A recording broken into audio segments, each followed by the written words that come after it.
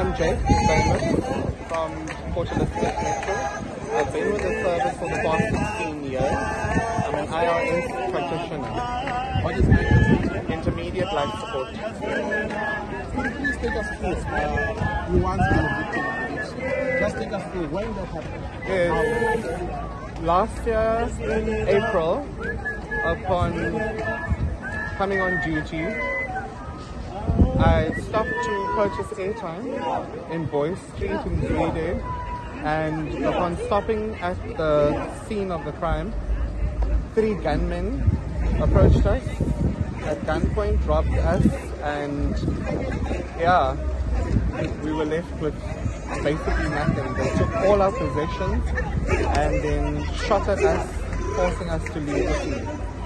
Must have been traumatic for you. It's been very traumatic. It's been very traumatic. It does affect you psychologically, and then the mere fact that every day I still have to go closer to where the incident happened, because it happened less than 100 meters away from work. Does it demotivate you? Does it make you not want to go into those communities to assist?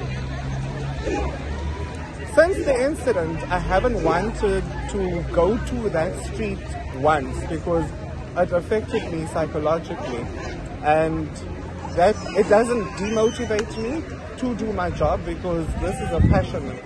And at the end of the day, our community needs the services. What do you think is the